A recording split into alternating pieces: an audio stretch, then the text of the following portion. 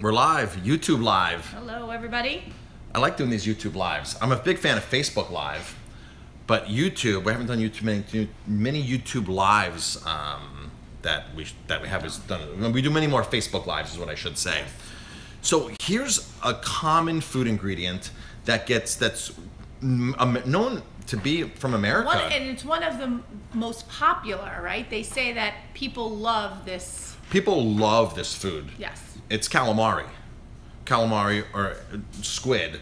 And what happens is a lot of all the stuff that's caught, not all, but most of the stuff that's caught in the US gets shipped to China.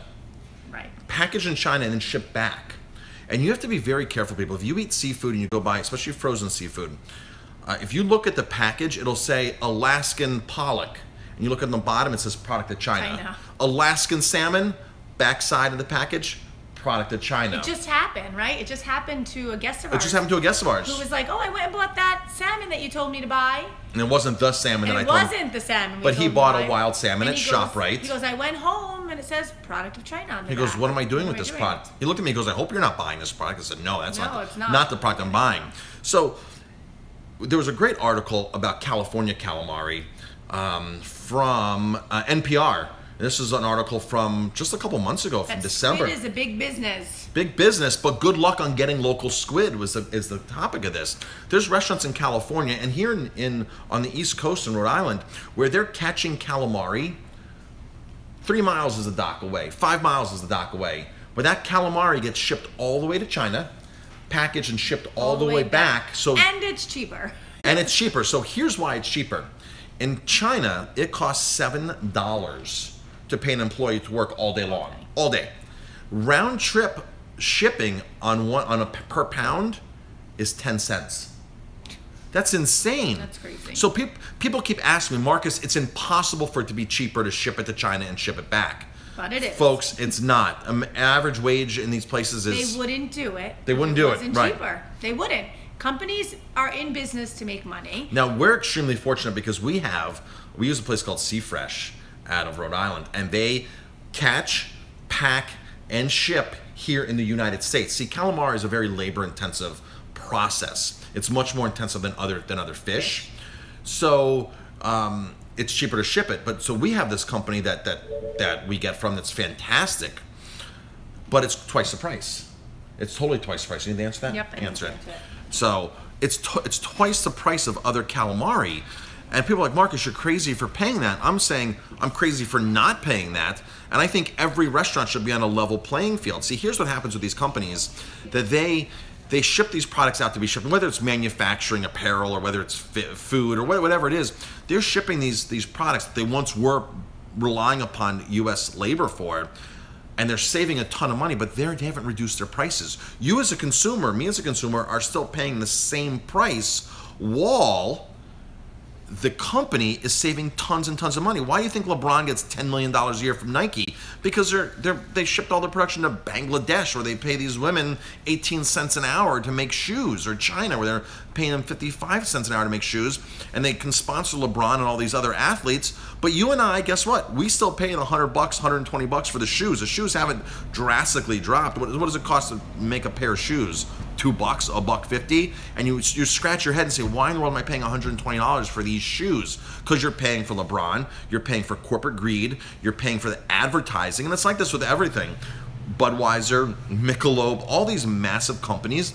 A keg of Michelob is like $90. A keg of Bud Light is like $90. It costs them like $3 to put that in the keg, but you're paying for all those billboards, the team sponsorships.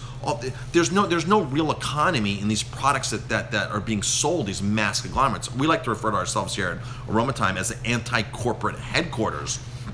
And it's about buying from a real company in a real community that's providing real jobs. That everything is right there as it's as you can trace it, and there's no other like subsidies, there's no other hidden costs, there's no other $1 million ad campaigns that this company has to cover. We're actually paying for people's fair wages and real product that's going into the bottle.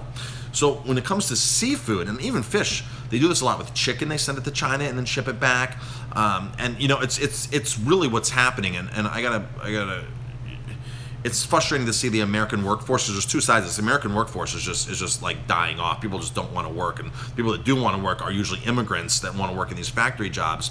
So I understand that, hey, the labor's not here, but let's make the labor happen. If we're not relying upon these other countries to ship this stuff in and do this stuff for us, or we're just put on big excessive taxes. I'd like to be able to walk into a store, right? Like be able to walk into a retail store. I've said this for years.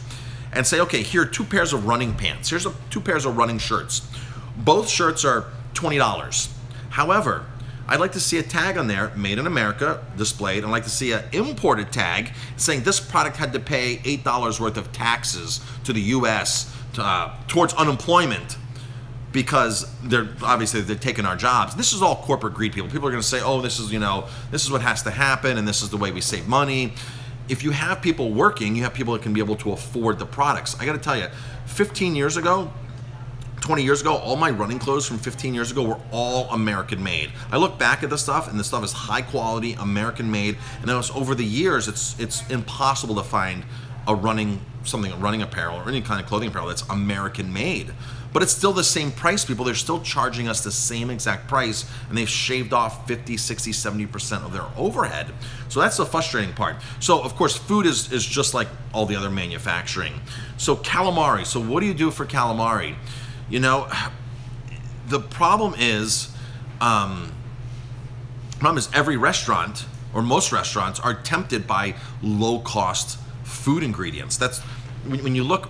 Do yourself a favor and walk into Restaurant Depot. You don't need to be a member at Restaurant Depot. You're going to Sam's Club, and you will look at these boxes and see these ingredients of foods which contains tons of fillers, tons of chemicals, and then sometimes it's just not even like artificial flavorings. Mm-hmm. And this is the food that they're serving in restaurants most restaurants, not all restaurants, but a lot of restaurants, that they're relying upon to turn profits. And I can't stand when people say to me, there was just an experiment that I saw done where somebody defrosted frozen fish. And it says in the package, up to 10% or something pumped with water. You can see that when you buy chefs buy products. You can see pumped with water, up to 10% can be water. The fish that was thawed had like 10 pounds of fish that was thawed had a full gallon of water that came off of it. It was insane to watch this thing happen. So people, I guess the whole point of this is you get what you pay for. Totally get what you pay for. And if you do care what you eat, you have to spend more. You just have to. But that goes with everything, though, not just food. Well, while you were gone, I was talking about clothing. We talk about food, right? But I think that no matter what you buy, the more you spend, the better the product's going to be. We just pulled in some new liqueurs today and spirits from Don Cicchio in Washington, D.C. Awesome company. Fennel liqueur, a Campari type, because Campari is a major brand. And we have another one here called Zamaro, which is a Campari, similar to Campari. Campari is an Amaro, basically. And many companies can make that type of Amaro, but Campari has a Campari logo and trademark or name. But you can buy many different brands that are Campari alternatives that don't have the artificial dye in it. See, when you make Campari, all these herbs in it, Campari, they actually take the extract of herbs, and then they add it to the neutral grain spirit. But if you buy somebody that's making real Campari, they're actually taking all those herbs and distilling them in with the neutral grain spirit. So it's all being balanced and put in together, as opposed to saying, here's part A, here's our vodka, and let's take a couple drops of this, couple drops of that, couple drops of that, and some food coloring into it. There's no art in that. There's no distilling art. It's just buying. When we buy stuff, we try to find small independents that are really trying to do the right thing and use small products. I like to call ourselves an anti-corporate headquarters. Yes. Remember when we walked into Oscar Blues like 2009? They had a big sign up for anti-corporate headquarters. We loved their beer. And a year and a half ago, they sold to an investment company out of Boston. So we haven't bought any of their beer since they did that. And the reason why we haven't bought Lagunitas since they sold 50% to Heineken, and now Heineken owns the other 50%. The reason we don't buy those is because I feel there's small companies that we can support. That need our money more. And a friend of ours who owns a restaurant recently goes, oh, but Lagunitas takes care of me, and I like Lagunitas. And we had another brewer that saw his comment, and the other brewer said, Lagunitas doesn't care about you. They care about their corporate profits now. And their bottom line. The Heineken cares about Which their is the shareholders. same thing that goes back to the calamari, the same exact thing, right? These companies are in business to make money, and the big corporations come in and buy them so that they can make more money. Right, more money. They don't care about you. The more they teach the small business owners about making money, right, the more they're going to make. They don't care about you. They don't care about us. Nope. They don't care about the environment. They put on a show and say, oh, we're doing this green friendly and that green friendly, a lot of these companies. I was at a clothing store yesterday. I found this very interesting. And the manager was going through, he must have been the boss, and then he had some younger people underneath him or managers underneath him, a step down. And he was walking around and he was like, he was going through about the hangers, right? And what to do with this hanger and with this hanger. And he goes, well, if it looks like this and it has a number on it, you'd go like this. And he took the hanger and he just threw it in the garbage. Rather than taking the number off, he goes, I don't want you spending time taking the number off. Just throw it in the garbage. Wow. And I'm thinking to myself, what a waste of a hanger. What a waste of a product that was spent money on. So in his mind, and I heard him say it, it's cheaper for you to just throw it away and to buy a new one than to pay somebody to take the little, those little round things that go on top of the hanger to mark it off large, small. So the sizes. First, 1, 2, 3, 4, yeah. It's cheaper to buy a new hanger than to pay a staff member.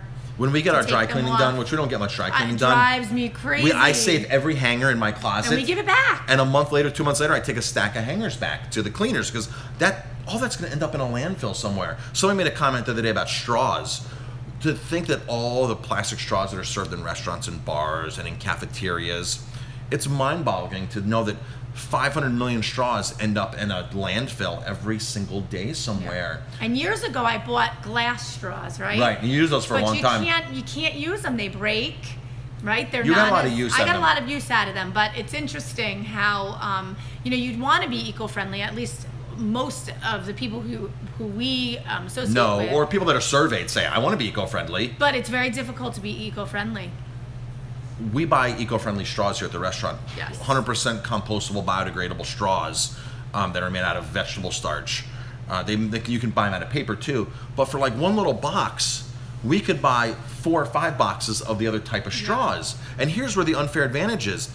The government needs to do something, but the government doesn't do as much as they need to.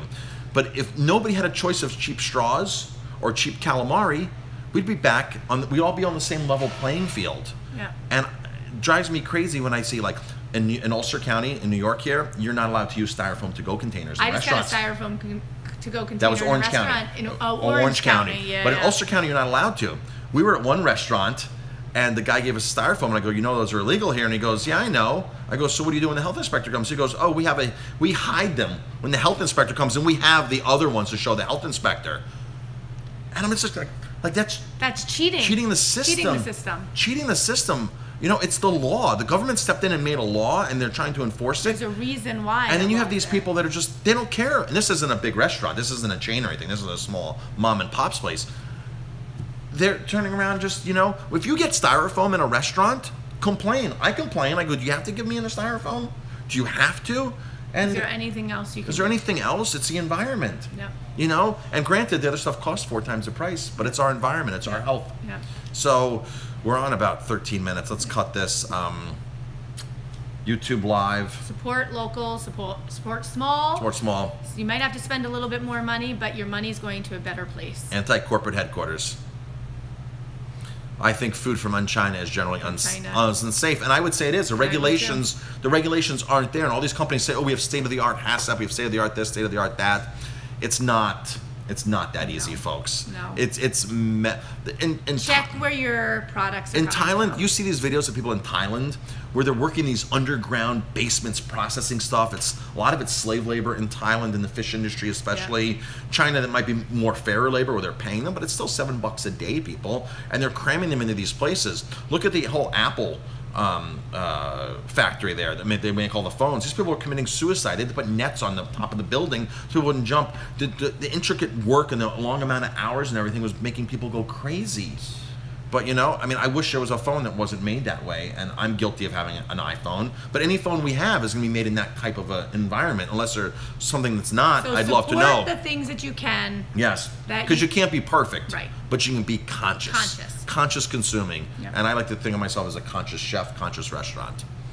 I'm Chef Marcus Guiliano. And Jamie. Thanks for watching. Have a great day. If you like our videos, please hit like, subscribe, check out some other stuff. And pass it on. If you come into a Roman time, say hello.